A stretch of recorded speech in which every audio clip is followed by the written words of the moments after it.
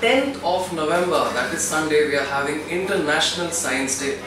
As a chemistry faculty, I thought, let me make the most of this opportunity and share my experiences, my knowledge about one of the best scientists ever born on planet Earth. क्या आप James Watson के बारे में जानते हो? नहीं. Okay.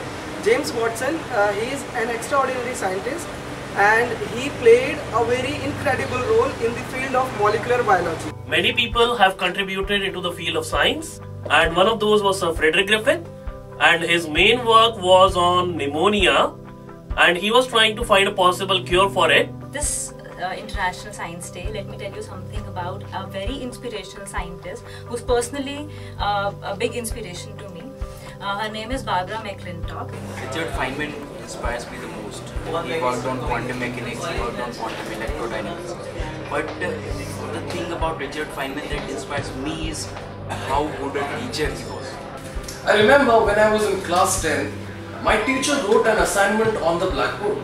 He wrote, okay, all of you during the summer vacations have to tell me the name of X scientist because of whom India's GDP is growing very fast. And he gave a very awkward hint. He said, the scientist belongs to the country Y, which is very famous for the Northern Lights. So one of her major discoveries that she worked on was the process of crossing.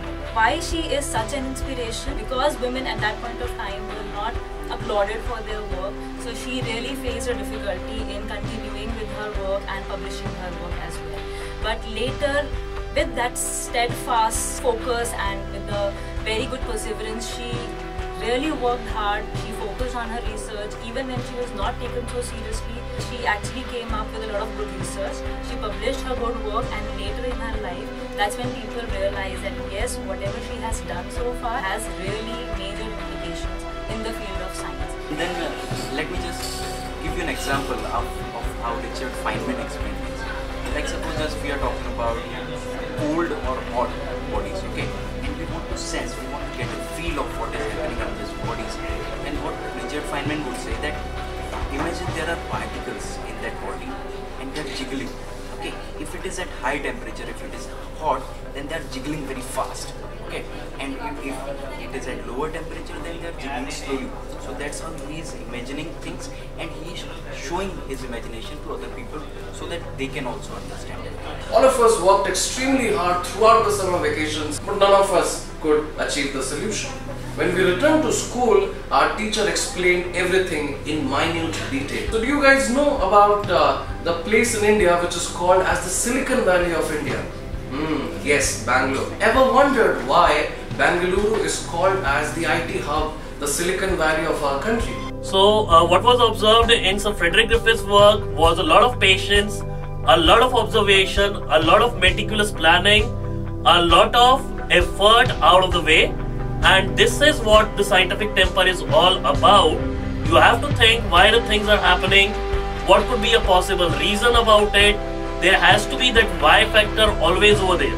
But the reason is that silicon is a semiconductor material which is used for making all the microprocessor chips, all the computer-based equipments. And this silicon was discovered by the scientist called as Berzelius. So the X in the question was Berzelius, who was the scientist who belonged to the country Y, which was Sweden, that was extremely famous for the natural beauty that we know as the Northern Lights. I think what we need to gather from this is that although we might face a lot of difficulties in everything we do, but if we have a good focus and a willpower, and we are not bound by any of the limitations